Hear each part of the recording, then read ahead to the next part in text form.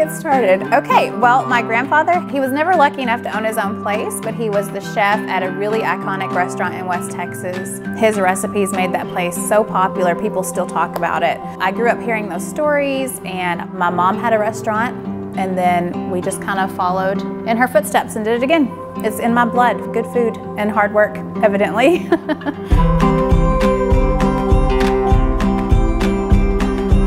We make everything fresh every single day. We spend 4 to 5 hours every day prepping for a 3-hour lunch run. You know, bread is 7 hours. It's an all-day job. We spend so much time washing lettuce for salads, but I'm a firm believer, like if you don't have 30 minutes to wash lettuce, you don't need to serve salad. I time myself really too, because I'm like, okay, it's 9:51. I need to do this, this, and this by 9:55. It's obsessive.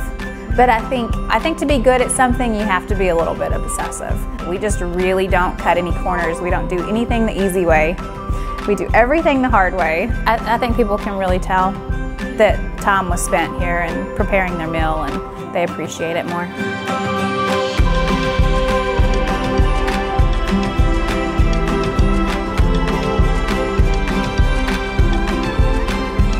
I like making people's days better, because even when I'm having a bad day, I can make their day better. When you come in here for your 30-minute lunch or whatever time you have, we just want you to leave here happy and us have added something positive to your day.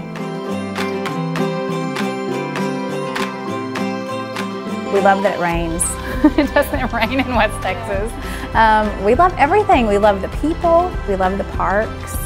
We've always wanted to be part of the Main Street scene. There's always something going on. They do such a great job with their events and everything, and you see people every day and they become family. It's just the human connection thing.